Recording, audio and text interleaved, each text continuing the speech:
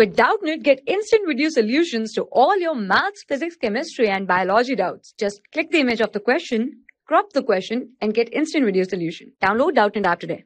Hello students, our question is, in an inductor of self-inductance L is equal to 2 millihenry, current charges with time according to relation I is equal to t square e power minus t.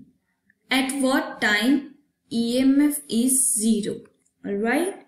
So according to question, self-inductance L is equal to 2 into 10 raised to minus 3 Henry. I changes t square e power minus t, and we have to find time when EMF will become 0. Right? So we know the formula for induced EMF, which is minus L di by dt. So here minus L di is t square, this is I, t square e power minus t upon dt. After differentiating these values, we will get minus L mod of 2t e power minus t minus t square e power minus t mod. Alright. So according to question, we have to find time when EMF will be 0.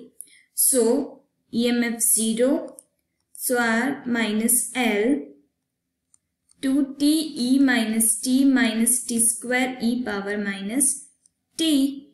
So this L when go here, so it will become 0. So we can write 2t e power minus t is equal to t square e power minus t.